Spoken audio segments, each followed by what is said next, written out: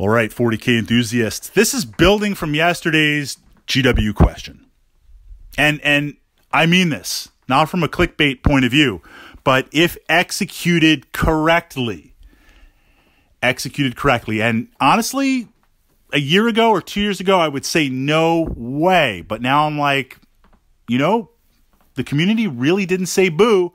When they destroyed Space Marines and everything's Primaris, there was no revolt. So if it happens for the entire system, I think we would just roll with it. I mean, otherwise, what choice do you have? No Grimdark for you. So the focus, the question of today's vlog, should Games Workshop just kill off 40K? Should they just kill it off? Should they pull a Warhammer Fantasy, long live the old world, only to resurrect it years later, and send it out for every digital IP possible?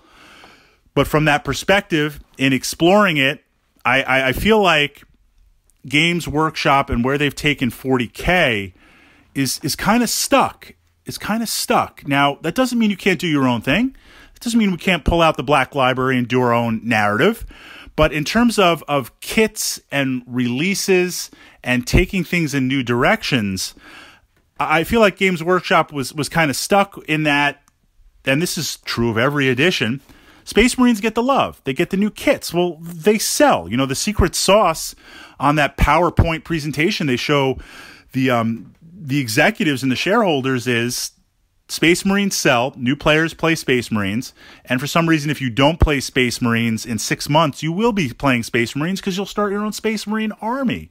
So it makes sense to show them the love, give them the new book, give them the new kits. We've saturated the market with Space Marines, so we're going to advance the story just a little bit so we can work in Super Space Marines, aka Primaris, and people will rebuy them all. And now your army will be Primaris, and Mini Marines are out. It's funny when I show up with my Mini Marines and play them from time to time, the looks you kind of get. My old school classic Grey Knights still look fantastic. They still seem kind of sized appropriately. But this kind of leads to the perspective of, and on a side note, side note, years ago at the Games Workshop Games Day in Baltimore, they had a life-size orc show up. And this wasn't necessarily like a cosplay type costume. It was a life-size orc costume promoting the Xbox Space Marine game at the time. And this orc was huge. And we're not talking about a war boss or a biggin or a knobs or something like that. We're just talking like an orc boy.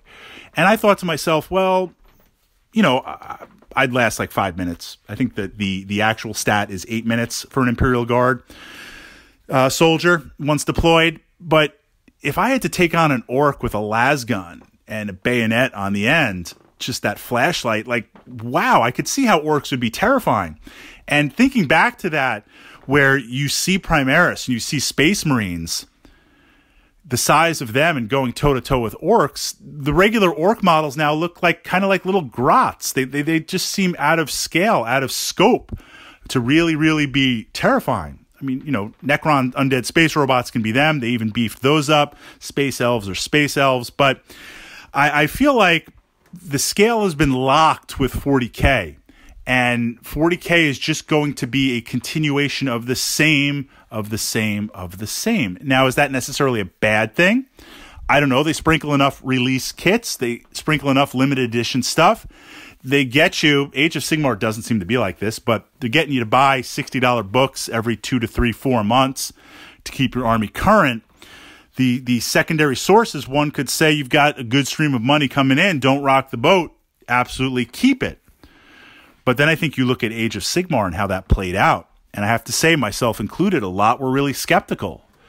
I think it got to the point where they weren't making enough money on Warhammer Fantasy that they had nothing to lose. Because Games Workshop is not going to act unless it's absolutely dire. So they destroyed the old world, of course, after they had you go out and buy all those end-time books. And from there, they relaunched it.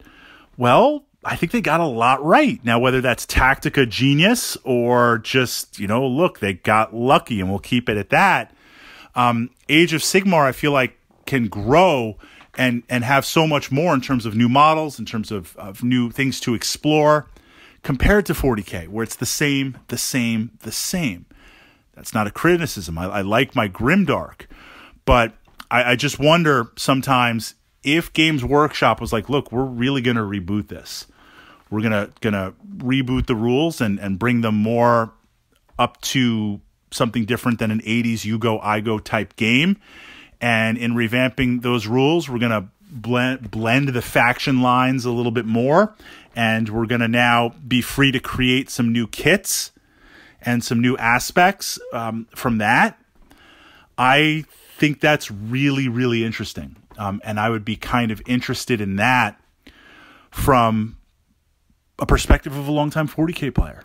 So is there some value in killing 40K? Or most likely, as I tend to feel, it's good enough and it's making tons of money. And for now, it's still number one over Age of Sigmar and Lord of the Rings. So you don't mess with your cash flow. You don't mess with your cash flow. When it starts hemorrhaging and it starts to slow down, which I don't think it is, from that perspective, maybe at that point. But your thoughts and opinions of 40K, if we got to the point where it had a reboot, complete reboot, Age of Sigmar and 40K, do you think that would make the game better?